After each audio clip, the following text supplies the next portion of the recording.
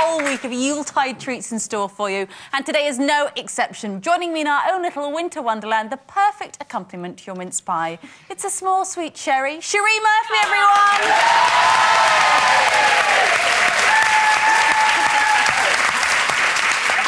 She's not cheese crackers, but she's still our own favourite little Christmas pig. It's Coleen Nolan!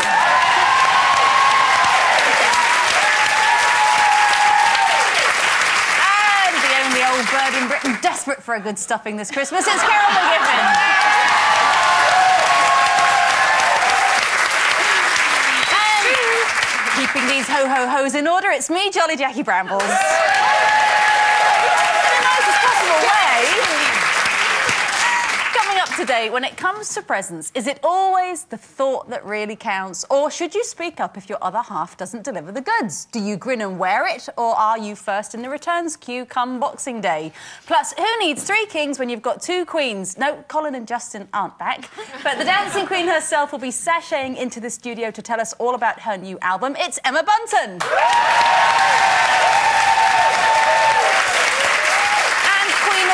Drops in to toast 1,000 editions of her hit TV quiz, The Weakest Link. It's Anne Robinson.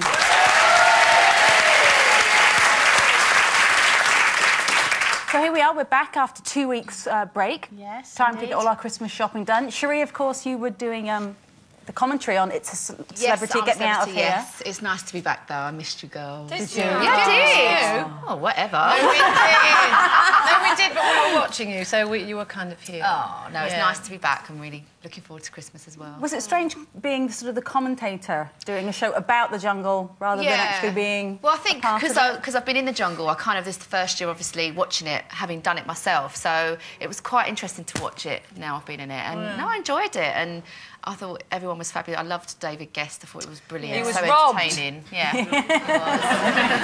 And Coleen, you've had a good weekend, I hear? I've had a great weekend. I was finishing off... Oh, let me tell you. I was finishing off my Christmas shop. Come here. Christmas shopping, right? And I was, you know, you're all laden down with bags, and I saw these 8 cabs, black cabs, and I thought, oh, jump in a cab to go home. Walking up to the cab rank, they all got out of the black cabs and started singing "I'm in the mood for dancing." Walking up to them, and you know when you think, I can't back away. So then they're all going, oh, get in my cab, get in my cab. I felt very famous. And so I got in the cab, right, and we're having a real laugh. And it's like, yeah, hurry up, get me home. And the other guys were then radioing in and singing all Nolan songs over the radio, and then talking about loose women, and it was all ha ha ha. And then when we got to my house, he went, "You're not having it for free." You gave him a tip? I did give him a tip. I said, stop singing Nolan songs. And it was great. So all the guys at Street Cabs, they were brilliant. Made my day. OK, well, we're just a week away, of course, from Her Majesty's address to the Commonwealth. But for those of you who just can't wait that long for a review of the past year, all this week we're bringing you our very own alternative Queen's speeches. So please be upstanding for the first of these as we hear one loose woman's personal take on the events of 2006.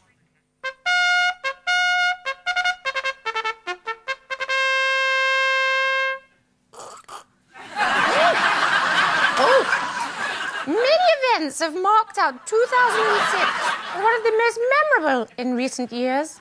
For example, I will never forget flashing my gasset on national television and being serenaded by Neil Sedaka. Oh, Carol, I am but a fool. Darling, I love you, to you, though you treat me cruel. For 2007, I have many hopes.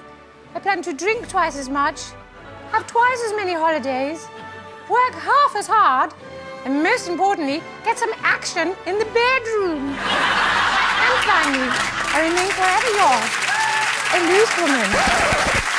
What is this? It's not wine. Can't you get a blooming decent drink round here?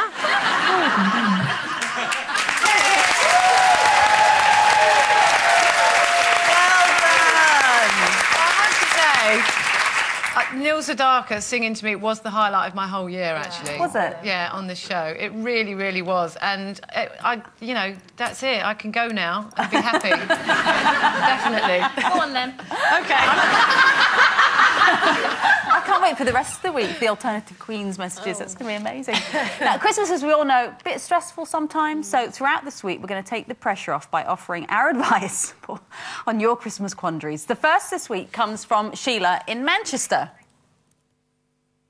My mother-in-law has always made it clear she can't stand me. However, I've always had her to stay for Christmas every year. She criticises everything I do, buy, cook, and basically makes the whole thing a misery for me. I've tried talking to her. My husband has too, but she never changes. I'm fed up with her. Should I put my foot down this year and refuse to let her ruin yet another Christmas for me? Or should I grin and bear it? After all, she is family and she's got nowhere else to go. Sheila from Manchester. Wow. Oh, shut up. Yeah. She is an old bag as well, it sounds like it, doesn't it? What do we think, Carol? Don't be horrible. It's Christmas and you can't leave people, however awful they are, you can't leave them on their own at Christmas. And I think really she should just bite the bullet, put on a thick skin, you know, laugh and just invite her around and get on with it. But that doesn't give her an excuse to ruin her Christmas. It is Christmas and everyone should be nice. And if she can't be nice, then she needs to learn a lesson. If you're not going to be nice, then you're not coming. Have the Meals on Wheels. You're so horrible! It's Christmas! Can I just say how shocked I am at this role reversal? I thought Carol would be bitter and twisted and say leave her out in the cold. No, your Christmas can only be ruined if you let it be ruined. If she lets her ruin it, then it will be ruined. You know, just put on your nice hat and be nice. It doesn't matter how horrible she is. You just go, you're so funny, and get on with it, you know. The cooking show.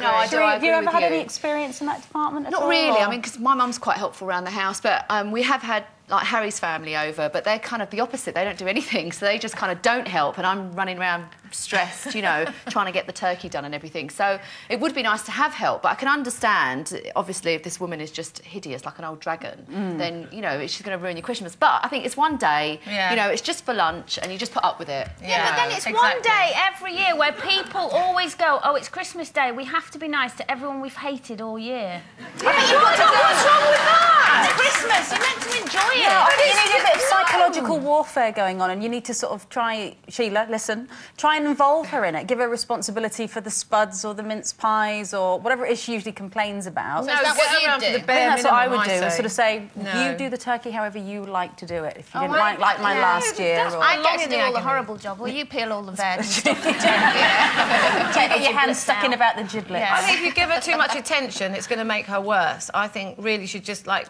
bring her around, sit her in the corner, ignore her. Give her a let bottle. Her go. Yeah, give her... You know what it's going to be like, so just ignore it, you know. Spike all her drinks, and then hopefully she'll fall asleep, and then everyone will have a lovely time. But no, I do think you should be nice to people you don't like at Christmas, especially if they're on their own. Why have you suddenly turned into a horrible Because I like being you for a change. I like it. It's all you.